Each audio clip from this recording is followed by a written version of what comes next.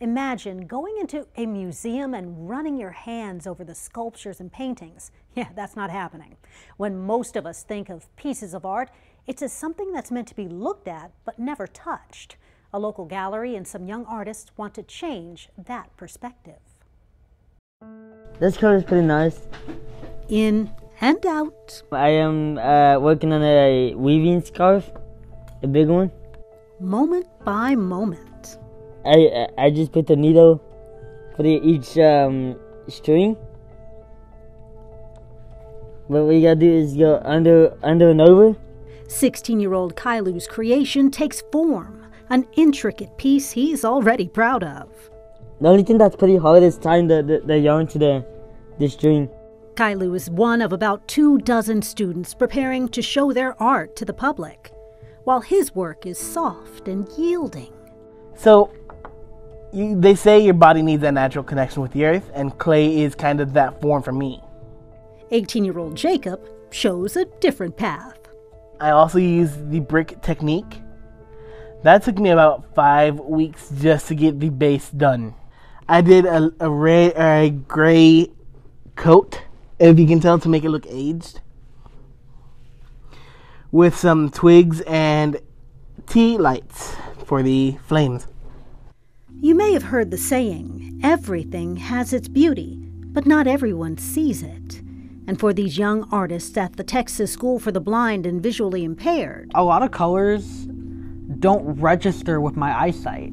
Their sight may be compromised, but their artistic vision is clear. It's therapeutic to me. It actually helps when I'm not feeling at my 100% self. It allows me to express myself. Hence why I made a creature that breathes fire, looks terrifying, and is amazing. And the joy. Life, darkness, something like that. And pain. Family. That's what draws me to it, They pour into their art as laid bare for the world to see and feel. Like people without vision, like if they want to touch it, they can feel all the stuff that's on there. It all has been ruminating in my head. How can I do a show where people can touch all the art? It's an idea Natalie Earnhardt, co-founder of Almost Real Things, couldn't let go of. Now, her gallery is hosting Touch the Art. The exhibit showcases work created by Texas School for the Blind and Visually Impaired students, along with professional artists. Everything that's hanging, everything that's displayed, you will be able to touch.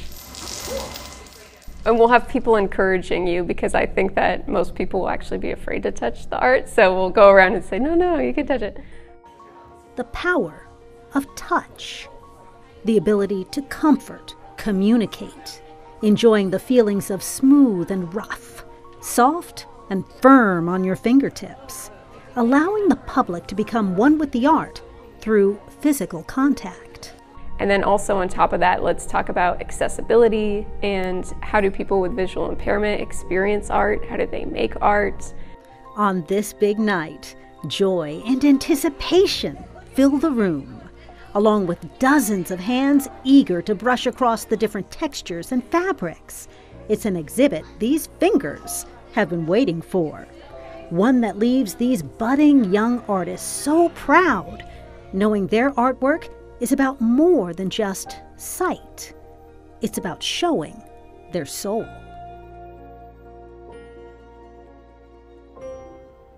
Wow. That experience was just so incredible for me and for the photographer who shot it, Hiki Mustonen. And those kids, they are now professional paid artists because a lot of their pieces were on sale and people bought them because they just love them so much. And all the pieces were so unique and interesting. It's exactly. Great and story. Their big show is tomorrow evening, and you can find out more information on that on our website, kvue.com.